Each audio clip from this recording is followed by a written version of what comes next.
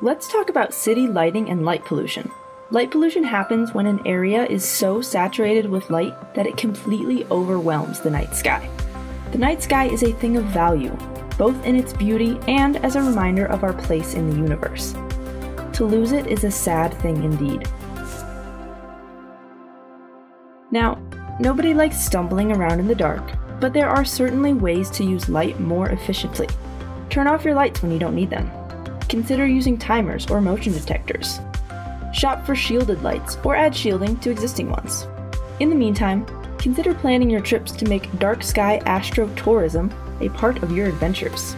Utah has the highest concentration of certified dark sky places in the world. Our outdoor parks and monuments are wonderful places to see the stars at their best. If people will cross continents just to get a glimpse of the Grand Canyon, isn't the Milky Way worth it as well? And if we can successfully reduce our light pollution, we won't need to drive for hours just for a glimpse of the Milky Way. All we'll need to do is go sit out in the backyard. And that's a dream worth working towards.